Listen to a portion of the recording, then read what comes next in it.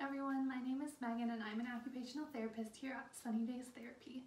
Today I want to teach you how to do a brain tune-up that you can do to help get your body ready for the day, to play, to learn, and most importantly, to be able to have fun. There are 4 steps and it takes about 2 or 3 minutes to do this brain tune-up once you learn it. Each step helps the cells in our body get ready to communicate and gets both sides of our brain ready to work together.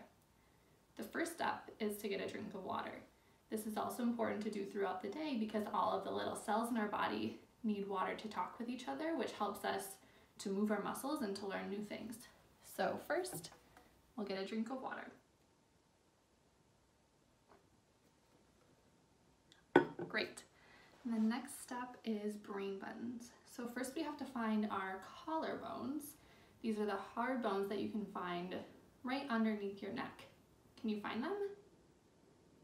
Once you've found them, you're going to take your little baby shark fingers and put them just below your collarbones. So here's your collarbones, you're going to go right below them, and those are our brain buttons. Our other hand goes on our belly, and then we do little tiny circles on our brain buttons for about 20 seconds. Ready, go. While we do this, think about taking deep breaths in through your nose and out through your mouth. And you can feel your hand on your belly moving as you take your deep breaths as well. If you want, you can switch your hands halfway through, or you can keep your same hand on your brain buttons the whole time. Just a few more seconds, keep taking deep breaths. Good job, now you know how to do brain buttons. The next step is cross crawls. Cross crawls help both sides of our brain talk to each other, which helps us to move both sides of our body and communicate with those around us. There are a few different ways you could do this, so I'll show you the first option first. This option, you're going to take your opposite hand and touch it to your opposite knee. So you're going to reach across your body.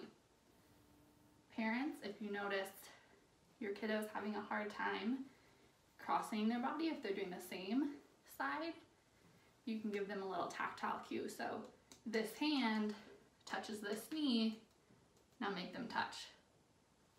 And you can do the same thing as long as they need. So this hand touches this knee, now make them touch.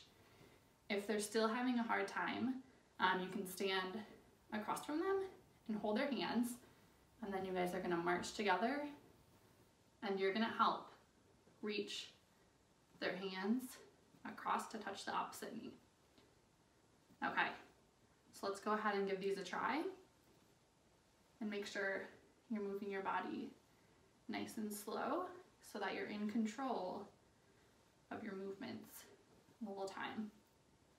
When our bodies are feeling frustrated or overwhelmed or upset, our body starts to only use one side of our brain, so cross crawls help our body remember that it's important to use both sides of our brain together. So we do this for about 30 seconds or as long as your body feels like it needs. Good job. So that is cross crawls. And the last step is my favorite. The last step is hookups. So first you're going to cross your hands and notice which thumb is on top. So my right thumb is on top, and we're going to use that for the next step. So since my right thumb's on top, when I do my hookup, I'm going to put my right arm on top. And if you had your left thumb on top when you crossed your hands, you're going to put your left arm on top. So cross your arms, and then you're going to turn your arms over so that your thumbs are facing the floor. And then you're going to lace your fingers together and bend your elbows so that your hands are resting against your chest. If your arms are uncomfortable or it's tricky to figure out how to do this right away, you can just cross your arms over your chest, or you can hide them under your arms. Next, we're going to cross, you can't see my feet, but you're going to cross your feet as well. And if it's tricky to balance while you're doing this one, or if you notice it's tricky to balance when you're doing cross crawls, you can always do them while you're sitting down. So I'm going to do a standing hookup. I've got my arms crossed, and my feet crossed. And we're going to take lots of deep breaths in through your nose and out through your mouth. And you're going to stay in this hookup position until your body feels calm and relaxed. When your body feels ready, you can uncross your arms and legs. And then you're gently going to touch your fingertips together and keep taking deep breaths until your body is fully relaxed.